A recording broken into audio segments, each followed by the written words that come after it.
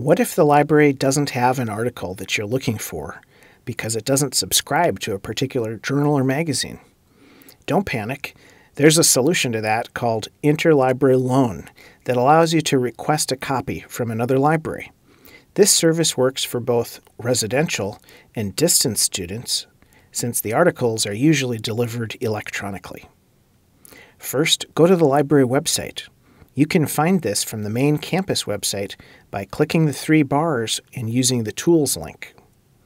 In the search box, type the title of the article and the last name of the author.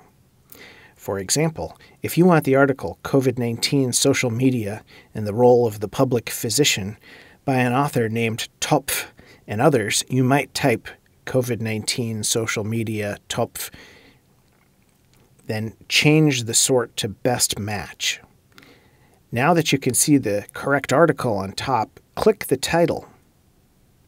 Next, click Request Item through Interlibrary Loan located on the right side of the page.